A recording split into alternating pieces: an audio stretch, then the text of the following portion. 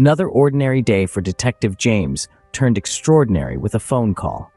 His morning routine, usually as predictable as clockwork, was disrupted by news of a theft at the prestigious Winston Gallery. James was no stranger to complexity, his mind a labyrinth of solved cases, each one adding another layer to his growing reputation. This was his domain, his battlefield, where he pitted his wits against the cunning and deceit of those who dared to cross the line. The stolen item was no mere trinket, but a rare masterpiece, a jewel in the gallery's crown. Its loss sent shockwaves through the art world, its value not just in millions, but in the irreplaceable piece of history it represented. James felt the weight of this case, the gravity of the loss.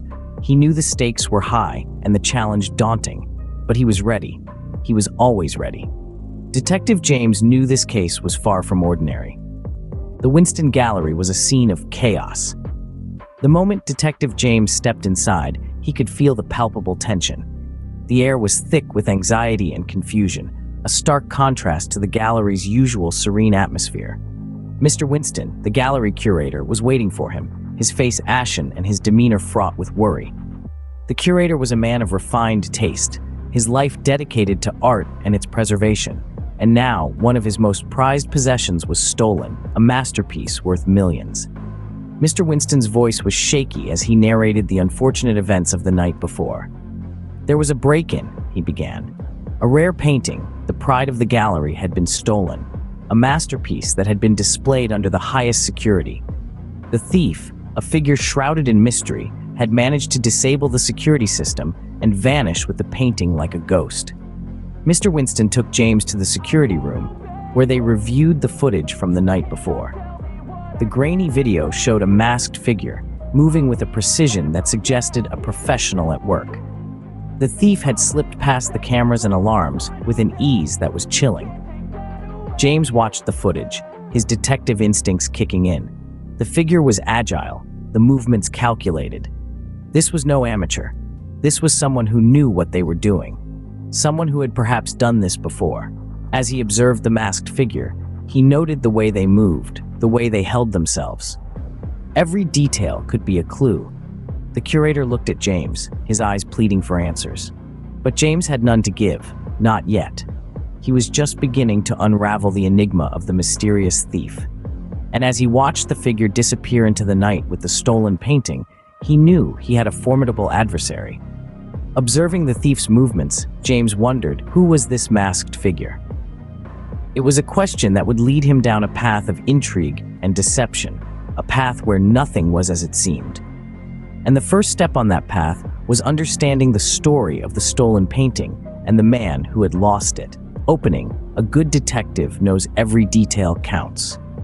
In the heart of the chaos and confusion, James, our seasoned detective, began to piece together the puzzle of the stolen masterpiece.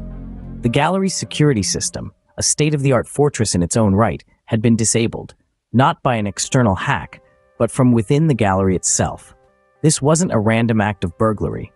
No, this was a carefully planned operation, a sinister dance choreographed by someone who knew the gallery in and out. James, with his keen eye for detail, started his inquiry. His subjects, the gallery staff. His mission, to uncover the truth. Every question was a calculated move. Every answer a potential lead.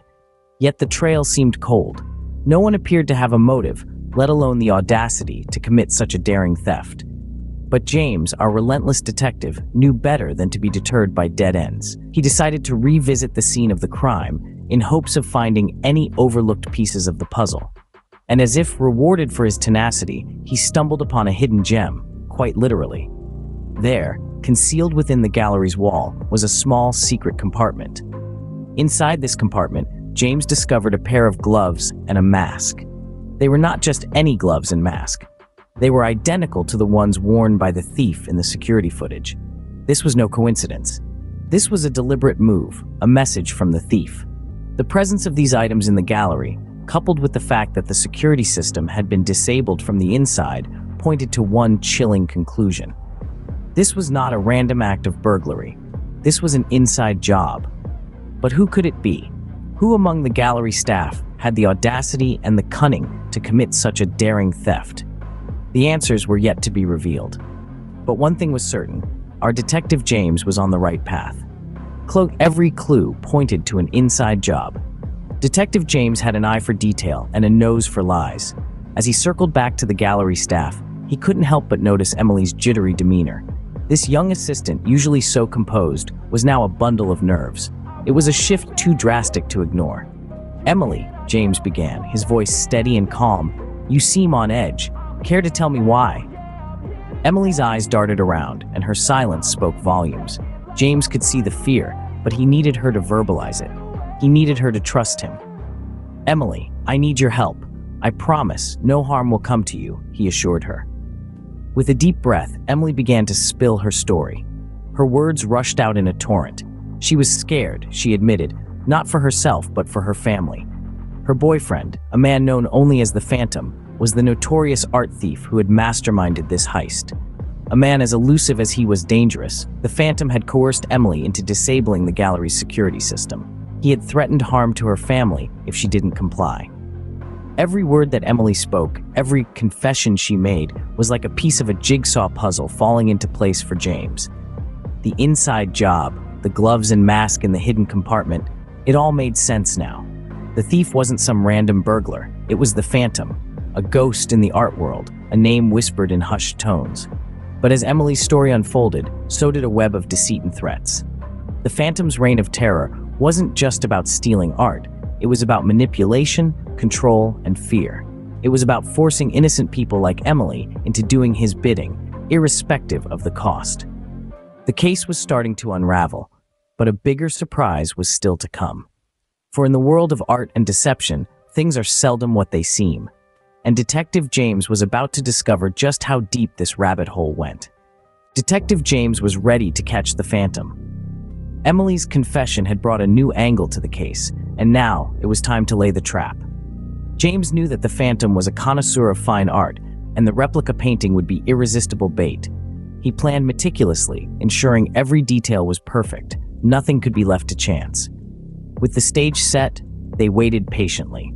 The hours ticked by, each moment stretching the tension thin. And then, just as the clock chimed the midnight hour, there was a stir. A shadowy figure, moving with a cat-like grace, entered the room. It was the Phantom, drawn in by the lure of the masterpiece. As he reached out to claim the replica painting, James sprang the trap. The Phantom was caught, his audacious plan crumbling around him. He was behind bars now, but the case wasn't closed yet. In every good mystery, there's always a final twist.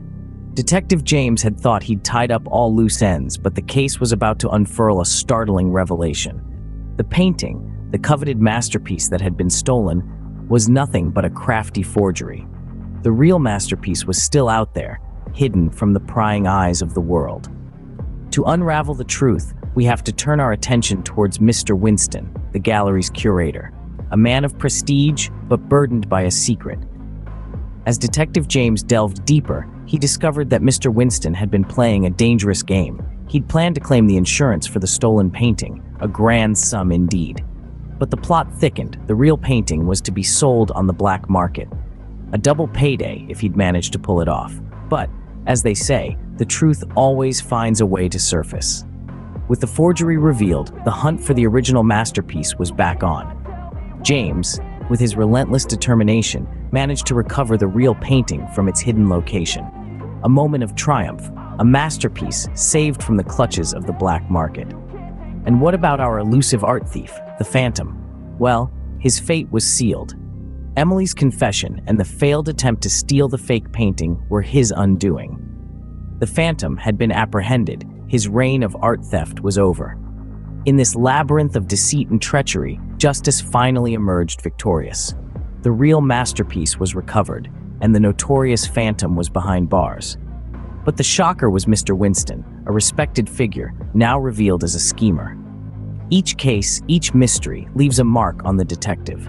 This one was no different. It was a reminder that appearances can be deceiving, and that the pursuit of justice often leads down unexpected paths. With the real painting recovered and the Phantom behind bars, Detective James once again served justice.